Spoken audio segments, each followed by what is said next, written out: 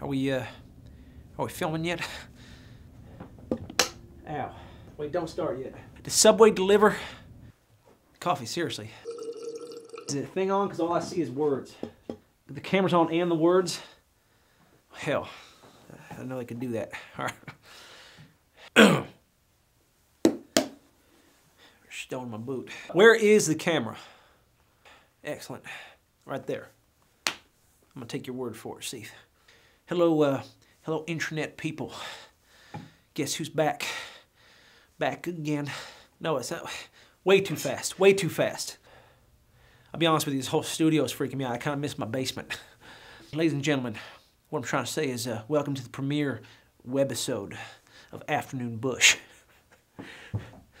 Like to get me a little afternoon bush, you know what I'm saying? Don't include that in the thing.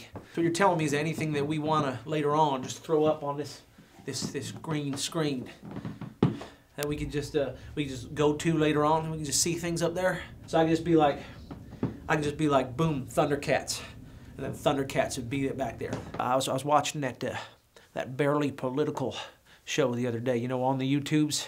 I get my news from that these days. I like to think of my time in power as barely political myself. Like boom, Justin Bieber, and there he is.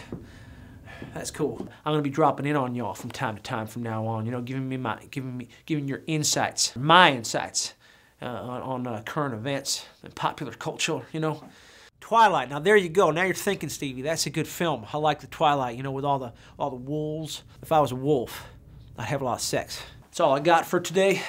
That concludes another wildly popular episode. Sorry, webisode of Afternoon Bush.